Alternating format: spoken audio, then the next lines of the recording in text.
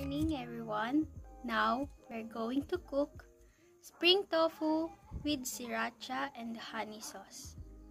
First, we need tofu, flour, sesame seed, salt, pepper, oyster sauce, sriracha chili sauce, may naligaw, giniling,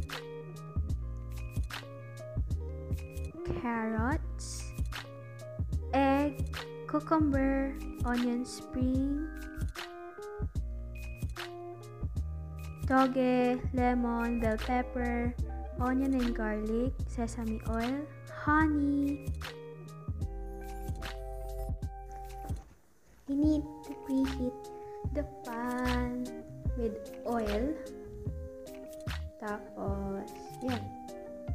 I-dip na natin yung tofu sa flour with salt and pepper. Tapos, sa itlog.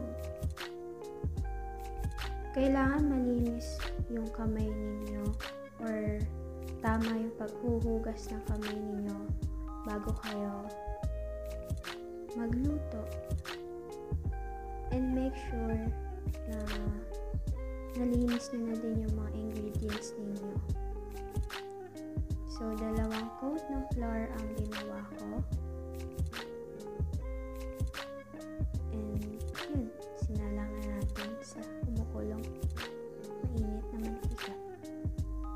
Next, we need sesame oil. Yun, pinagsabay. Wait until it's become color light brown.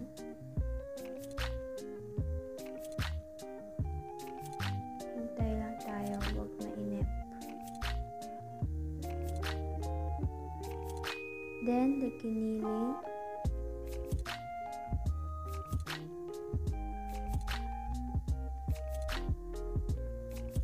Yan, kisahin na lang natin siya.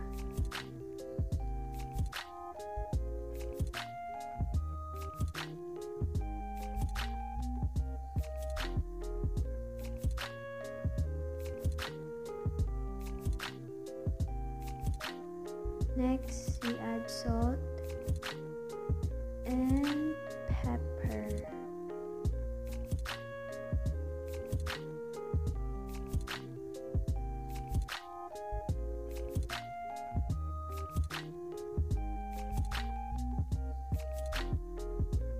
Nag-add din tayo ng soy sauce or oyster sauce. Optional naman yun. Yan, tapos hintayin lang natin ma-absorb ng meat. Yan, then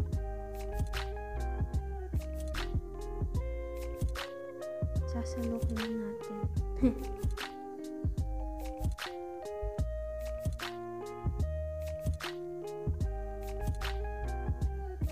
Yan na, tada! Ganyan yung itsura ng tofu. Then, preheat tayo ngayon ng sesame oil with garlic.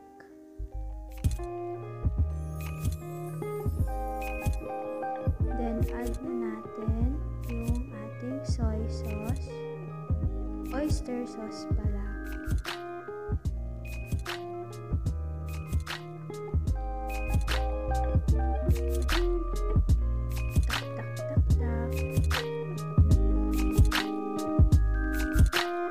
Then, our sriracha chili sauce.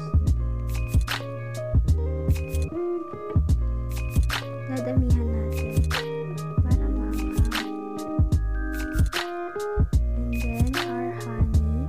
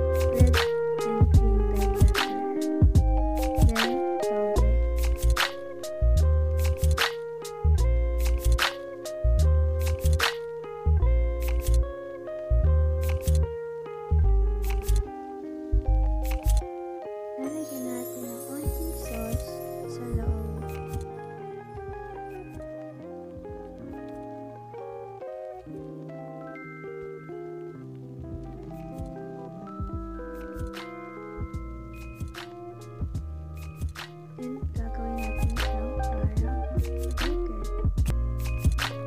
Then, kukuha tayo ng dalawang toothpick to hold the tofu together para hindi sila maghiwalay.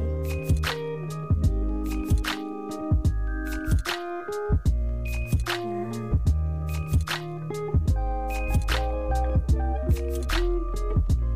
And onion spring is optional ingredient. Kung gusto nyo may patali effect,